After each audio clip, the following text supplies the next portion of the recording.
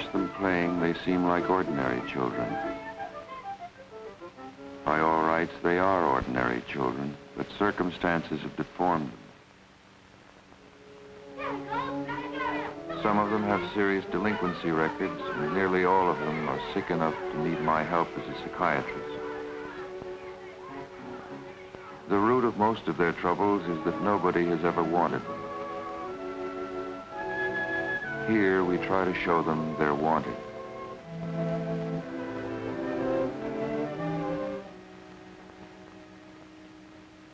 This is the story of one of these 80 boys, Donald Peters, 10 years old. How he lost his way, and how at last he began to find it. We learned his story very slowly, by bits and pieces.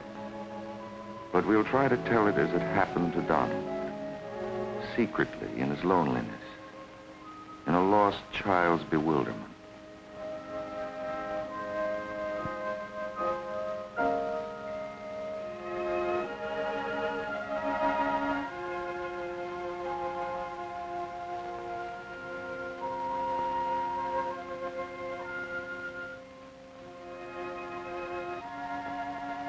In all these months, Donald has made no friend. We have never seen him smile. He has hardly spoken. He is one of the quiet ones.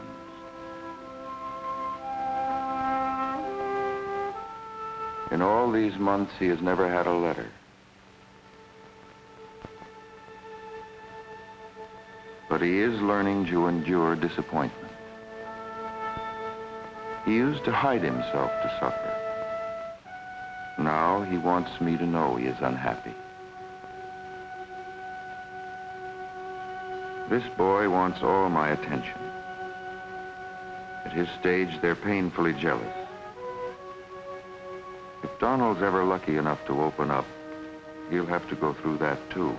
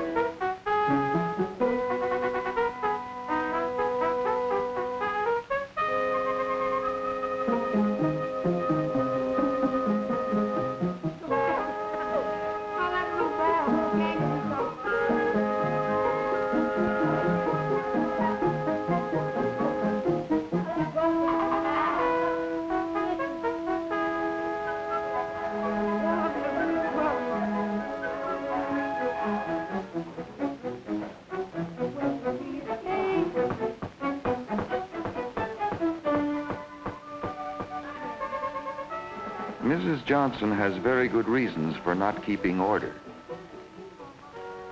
Her boys are very backward in their reading, as in all their study. Children are much more deeply ashamed of being stupid than most of us realize. They are stupefied by shame. They've failed so often, they're afraid even to try anymore. Before they can ever begin to trust their intelligence, they have to be sure they're liked, no matter how stupid they seem or what they do. Before they know they're liked, they can't like you. Until they like you, they can't even begin to learn.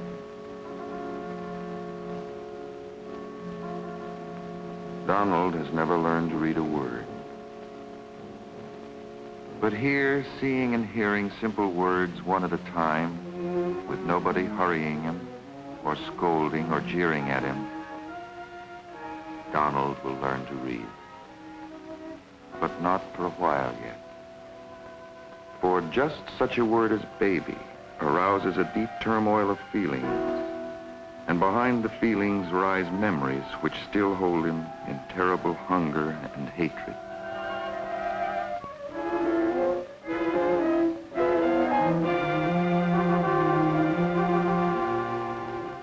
vanished father whose face he can't even recall.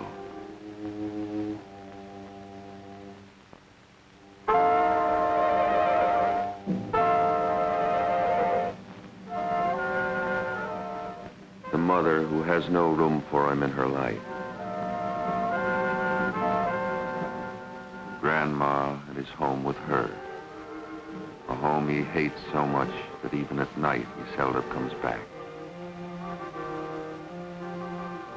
These are the memories Donald lives in day and night.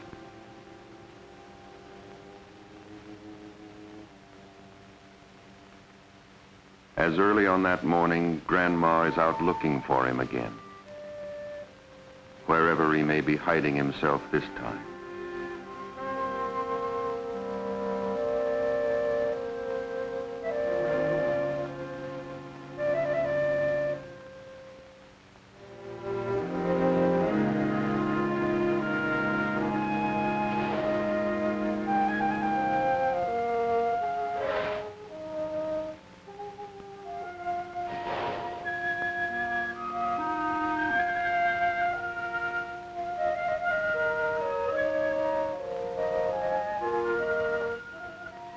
And she is wishing to goodness she'd never in her life have to smack him or scold him or go claim him back at children's court or ever look on his mean, mopey, sassy little face again.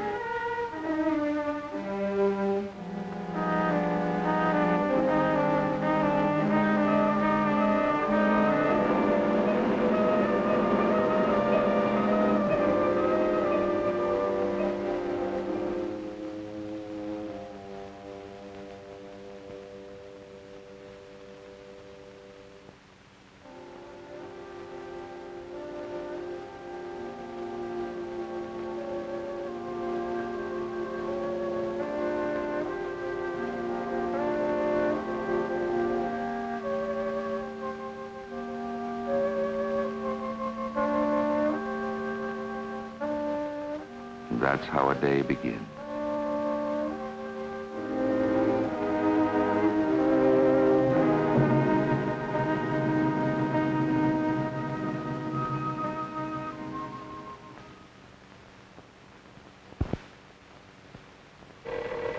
Same old buzzard. Somebody else hauling him home by the nape of the neck. Get up them steps, you little good-for-nothing. You no count. Get up them staircases. Sleeping out the Lord knows where, same as your no-count mother used to do. Keeping me up all night, tossing and whirring till all hours. Prowling around the cold streets to dig you out of your hiding place. Shame my face in front of everybody. I heard you open your doors down there. Go on and listen. The same old helpless fury. Pray over your features. Try to keep you in the good ways. Sneaking and sniveling and stealing my rent money. All the time looking at me cold as a clam.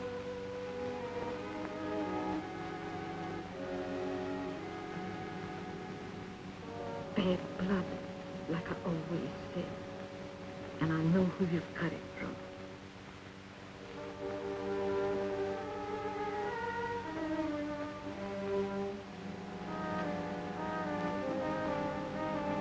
The same old hopeless confusion, misunderstanding, rage and pain and fear and hatred.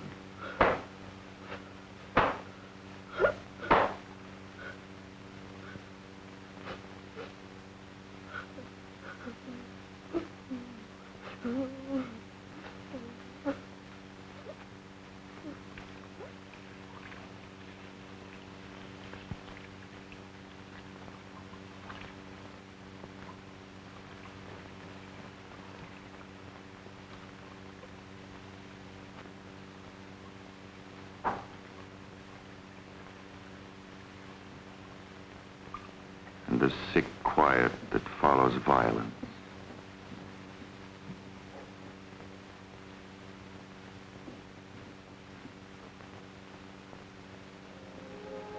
And duty without love.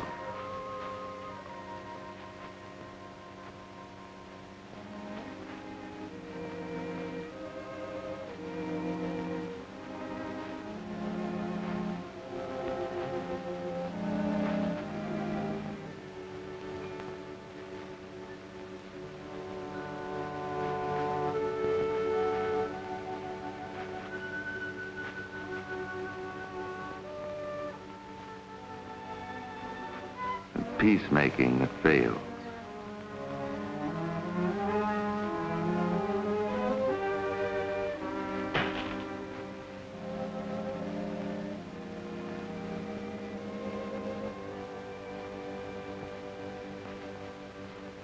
A heavy burden for an old woman.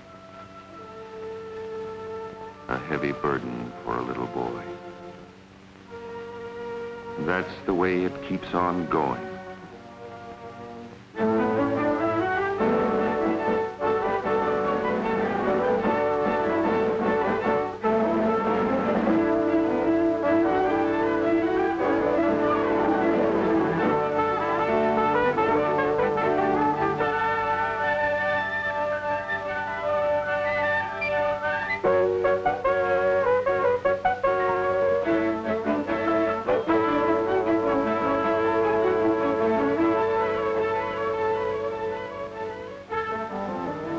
This is one of the things that counts most heavily against Donald.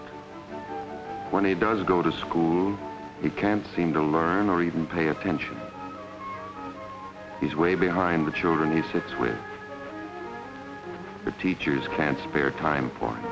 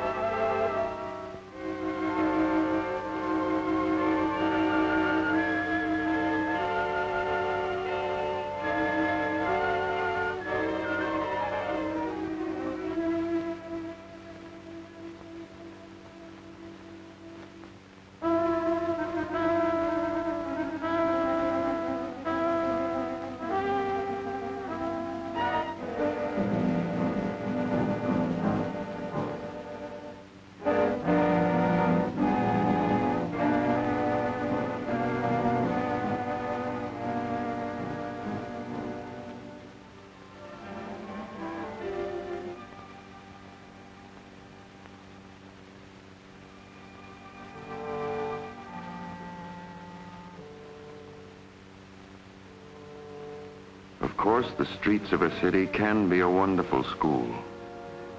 Freedom is wonderful, too. But if you're as lonely as Donald is, all you learn is more loneliness. And Donald's kind of freedom is solitary confinement.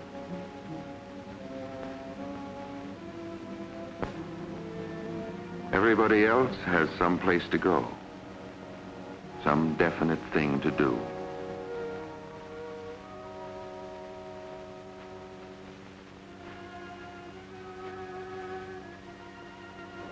And after a while, you even want to go home.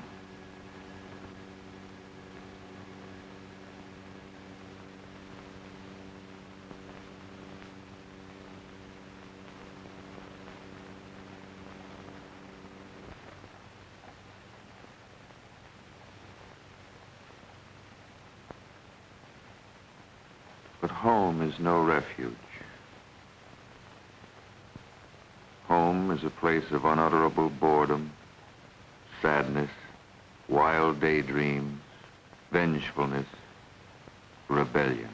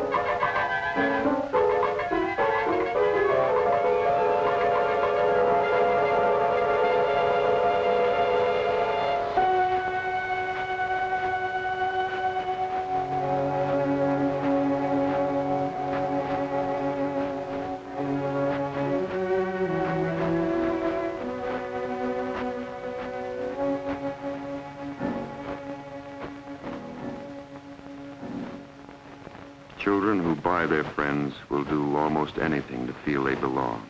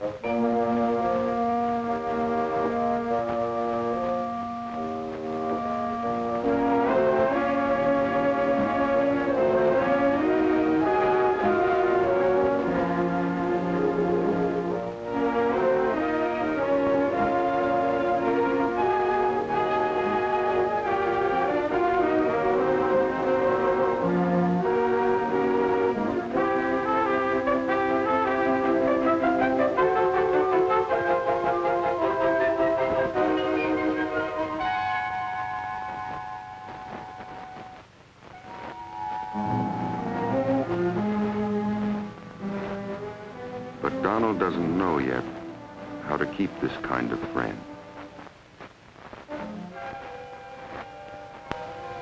He's failed again. The baby in him is desperate to be comforted.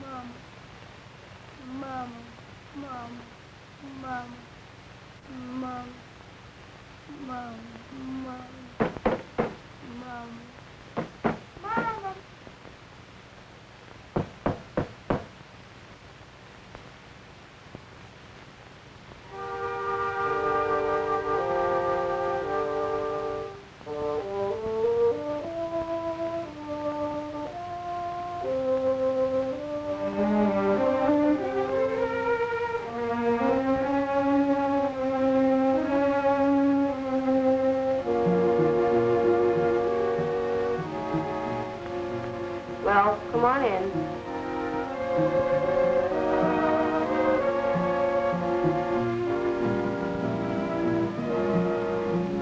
It smells like home, but it's no home for you. Are you coming back in here or not?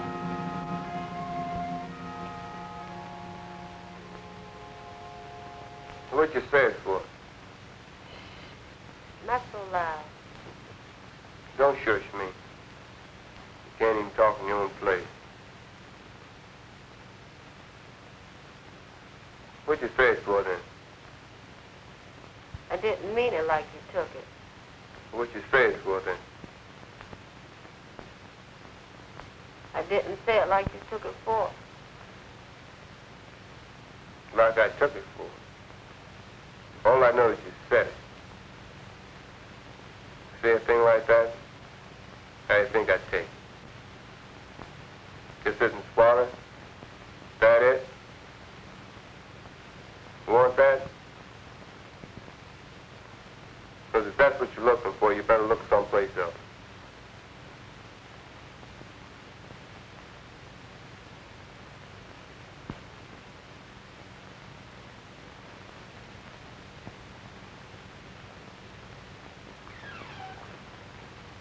Didn't nobody ask you to swallow nothing. Don't give me that stuff. Wasn't trying to give you no stuff. What you call it? Don't call it nothing.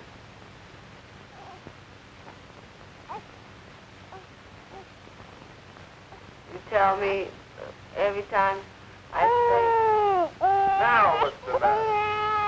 leave the baby alone. What you test her for?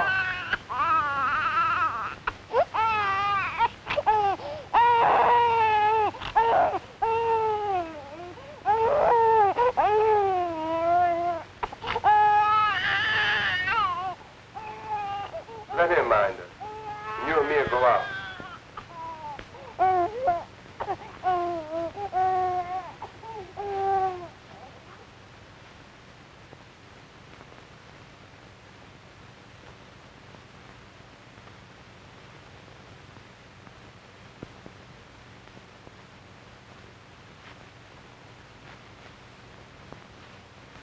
Doggone it, woman, where's my necktie?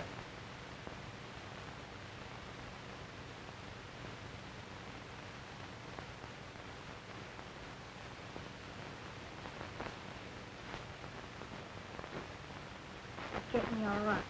Worse than a big mouth.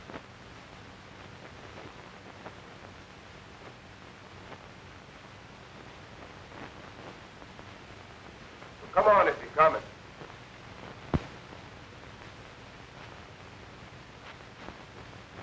You sit here with Arlene.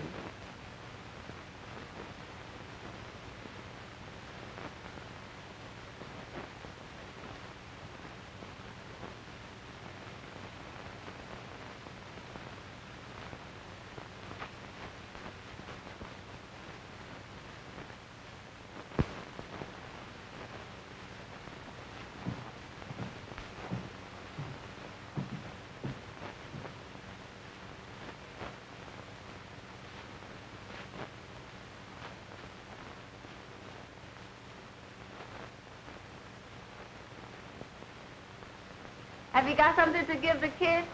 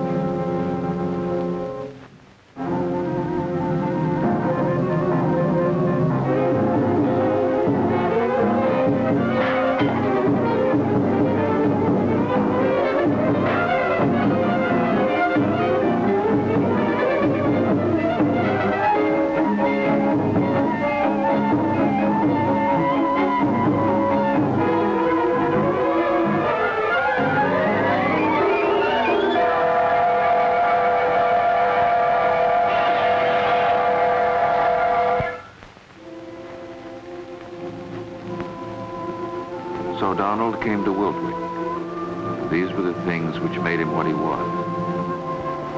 Months after he saw the last of his people, he was still paralyzed by his memories. There wasn't much we could do for him until he made some move himself. Once every year at Wiltwyck, there's a pretty thick run of fish. If you're good at it, you can just knock them on the head.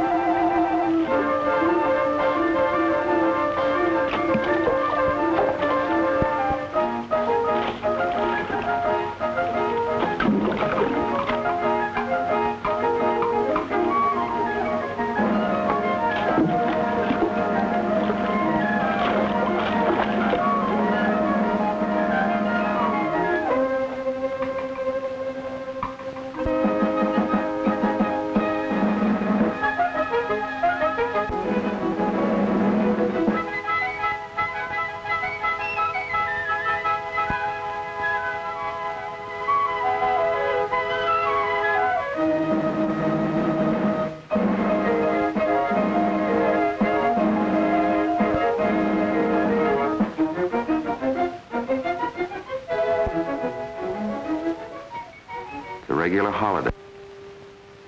For days now, very shyly, Donald had been watching a new counselor named Clarence. Only watching and very shyly. For children of Donald's kind have a desperate terror of rejection.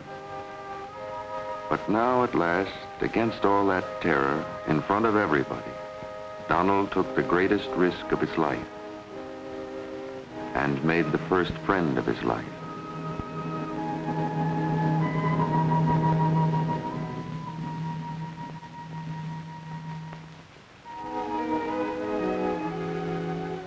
It was a great day for Donald and for us too. One of our social workers came over and congratulated Clarence. He wondered what for. But Miss Roberts knew what Donald had been through. And after she told Clarence a little about the child, Clarence realized he had been partner to a small but very important miracle.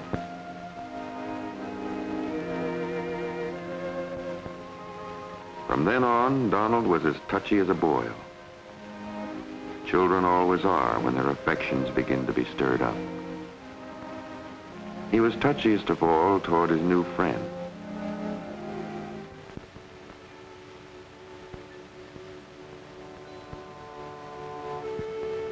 If Clarence handed him a shirt with a hole in it, Donald was sure it was a calculated personal betrayal, all the meaner in front of the other boys.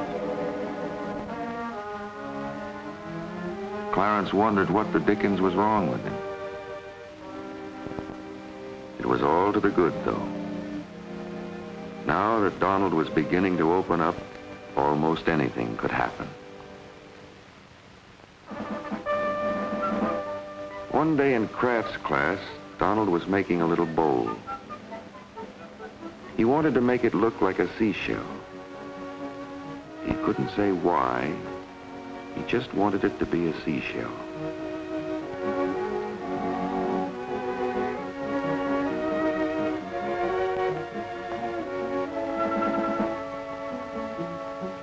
Donald seemed to be doing fine. Suddenly, the hands that were working in the damp clay of the unborn shell drew him into a deep quicksand.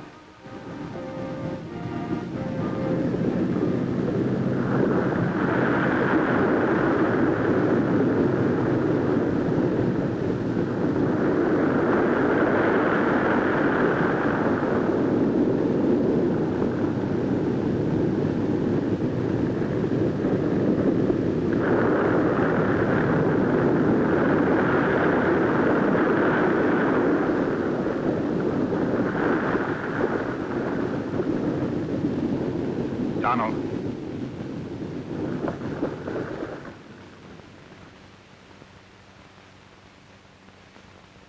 Donald. What's the trouble? Okay. Try it again.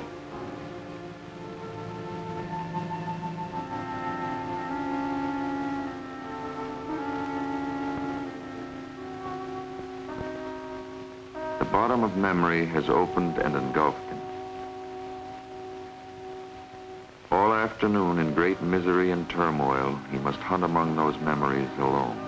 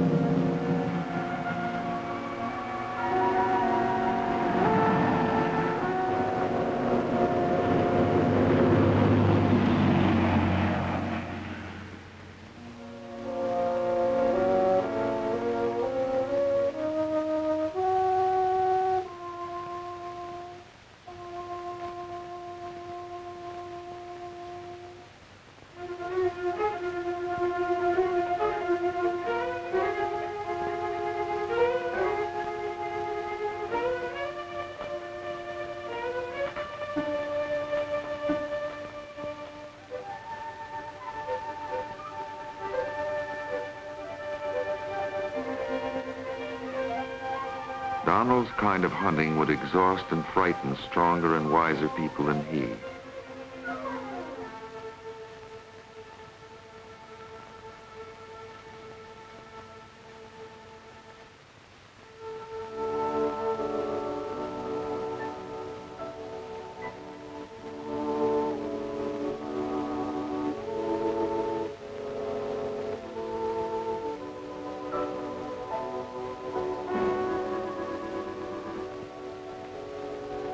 In the past, when he was in trouble, Donald had nobody to turn to.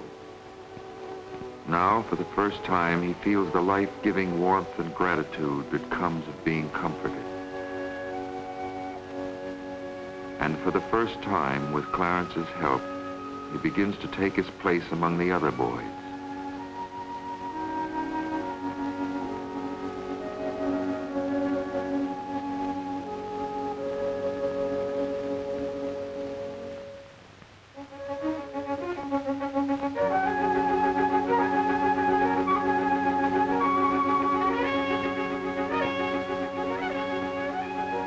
Even his failure with the shell is the beginning of a victory. For with it, he has begun to make something tangible with his hands out of the depths of his past unhappiness. Altogether, it looks as if he were really beginning to take hold of his life. And during these next weeks, as a matter of fact, everything is going to go much better for him. Donald will do some butterfly chasing of his own. He gets to be a pretty good basketball forward for his side. Much to his astonishment, he'll begin to read. In his appointments with me, he becomes almost articulate. Most important of all for Donald, he goes back to the little seashell and keeps at it until he finishes it. That gives him his first real sense of accomplishment.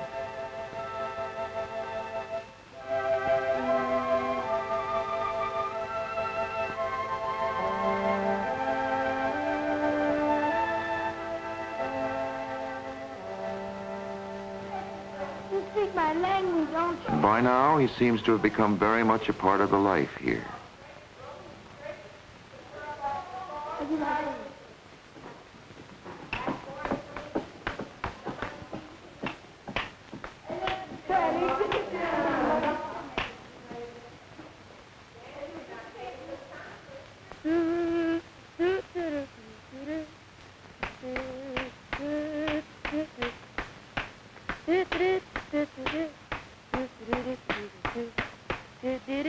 He hardly seems like the same boy anymore.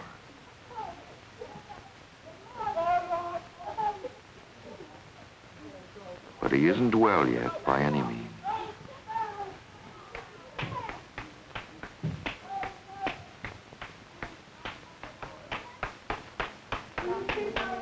So much can happen blindly by mischance. And on this morning, a great deal happened to Donald.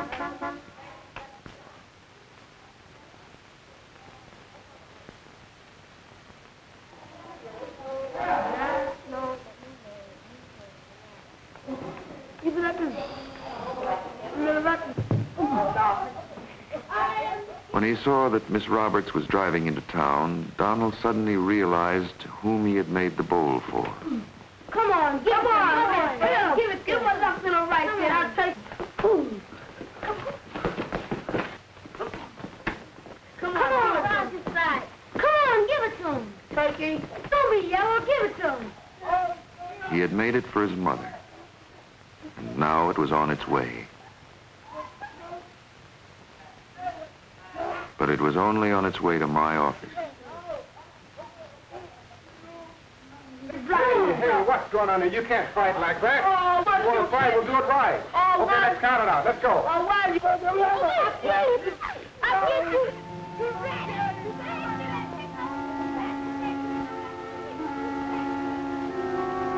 When Miss Roberts told me about the bowl, I decided it was time to tell Donald the facts.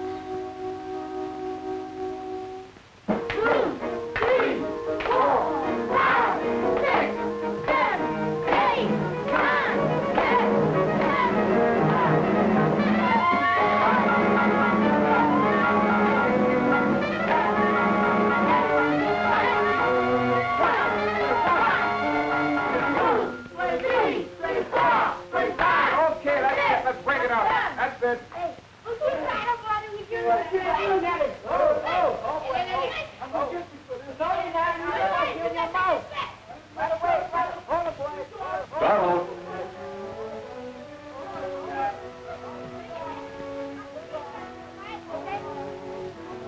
Donald's mother had disappeared.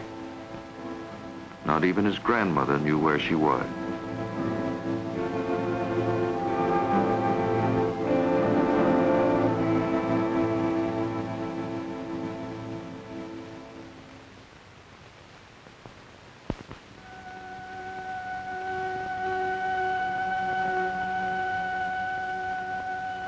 What he made of this knowledge and what came of it brought about the most important turning point in Donald's life with us.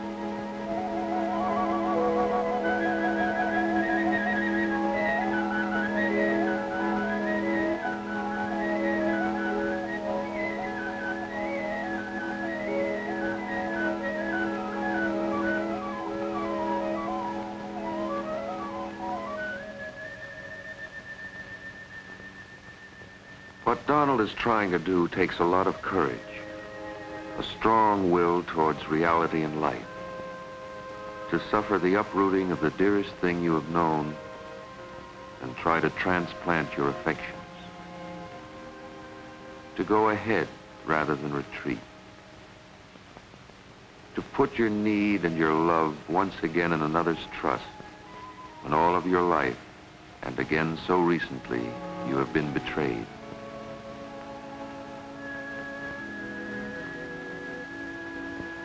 Donald has come a long way with us, thanks largely to his friendship with Clarence, a long way.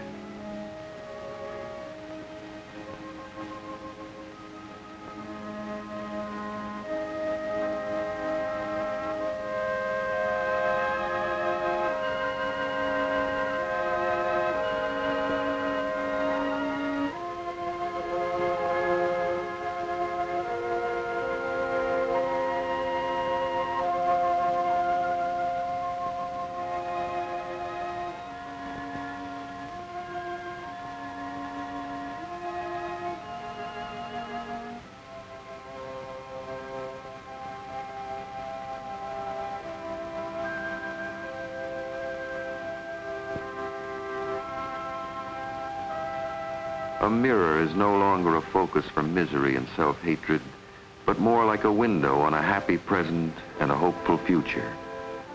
An image of a happy child, of the man he hopes to be like.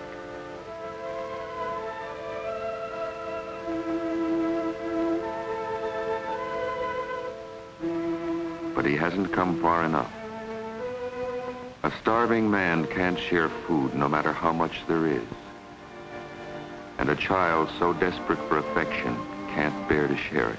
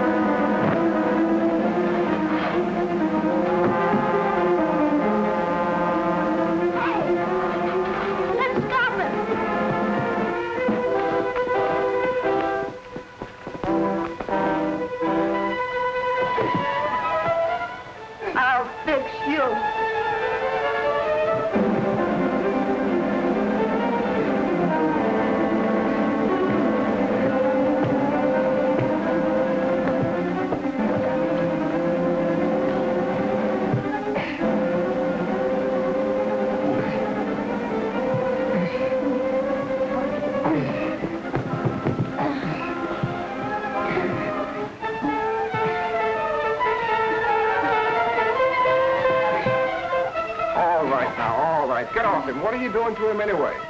What we do, he tear up our bed. Now, what do you do that for? And what did you do? Now, you go over and fix up that lock and be quick about it. You other guys clear out here.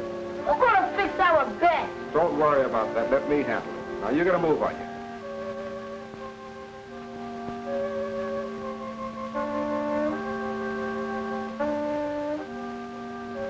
Now, Donald, you fix back those beds.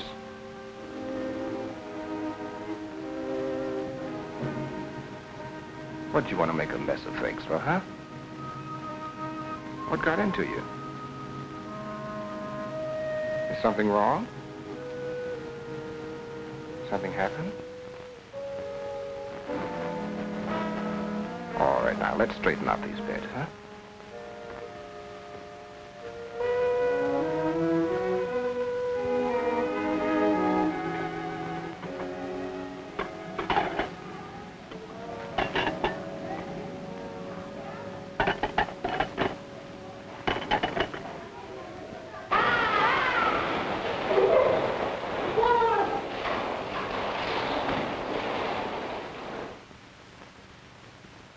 It was a question whether Donald needed more to talk out whatever was disturbing him or live it out first.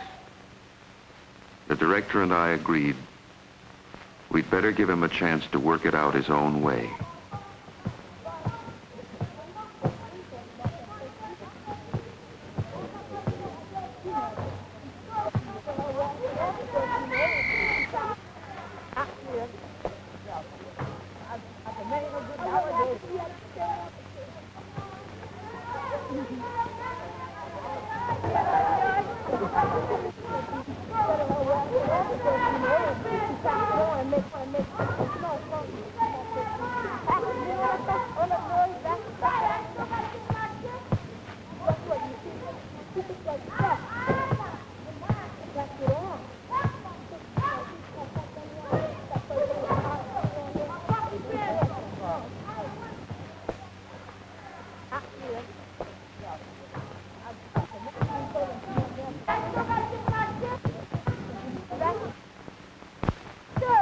Chances have to be taken because, after all, there are things you can only find out for yourself and by yourself.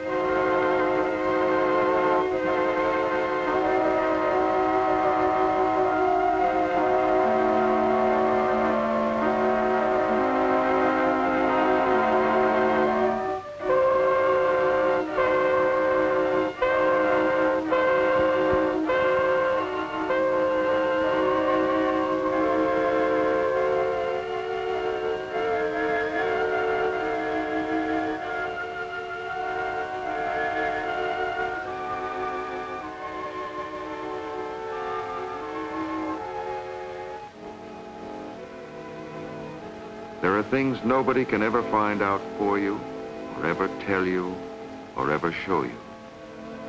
They're too deep inside you.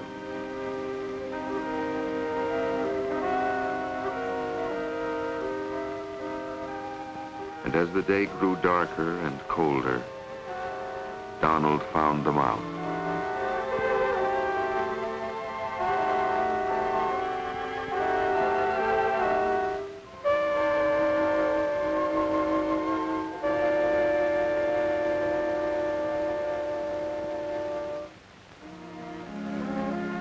He saw his mother and all that he wished of her and could never hope for.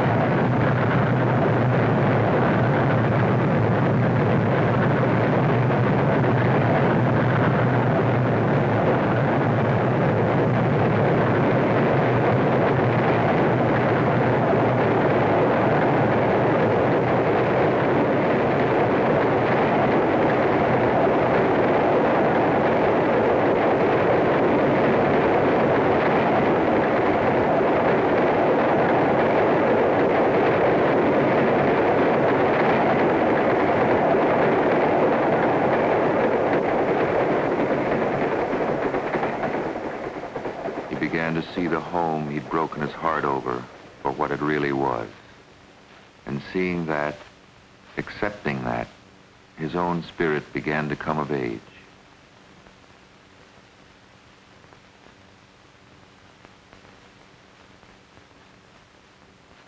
He turned back toward the school.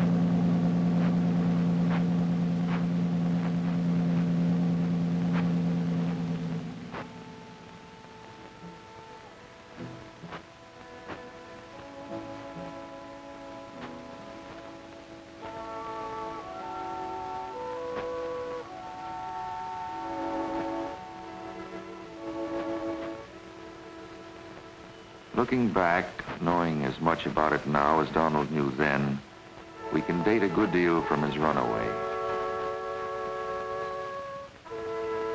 When he gave back the lighter, he didn't only begin to put an end to his stealing.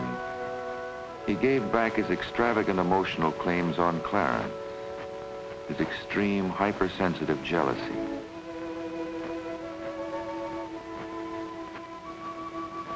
From now on, he will begin to make friends his own age as well.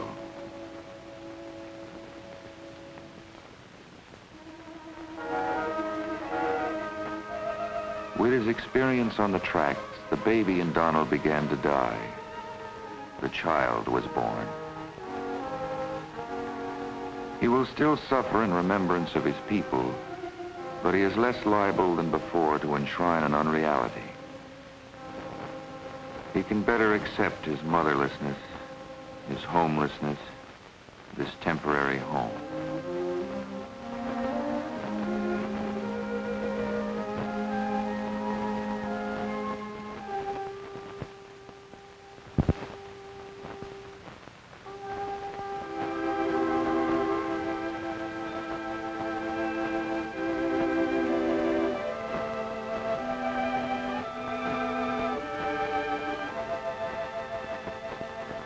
There is no happy ending to Donald's story.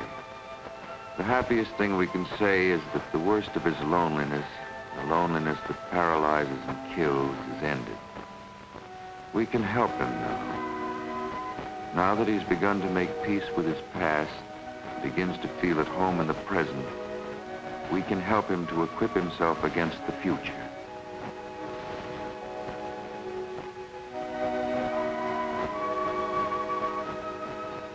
That's the most we can hope to do here at Wiltwyck for any of the boys who lie sleeping here, to clear away some of the great harm they suffered in the difficult world they came from, to make them a little better able to take care of themselves in the difficult world they must return to.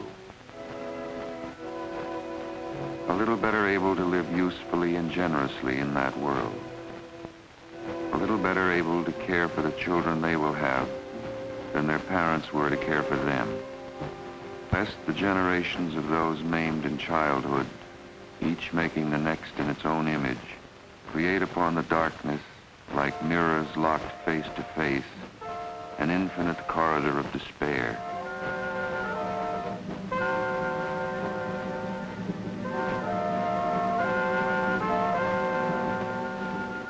To keep open a place of healing, courage, and hope for as many as we can afford to care for among the thousands of those children who lie sleeping tonight in impoverished little rooms and in poor fugitive derelict holes in the rotten depths of the city.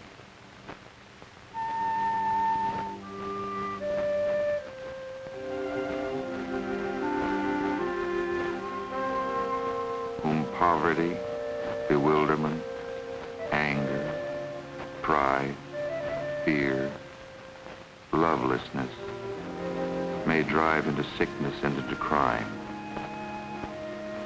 and who, in the world which disfigures them, cannot be cared for and are not wanted.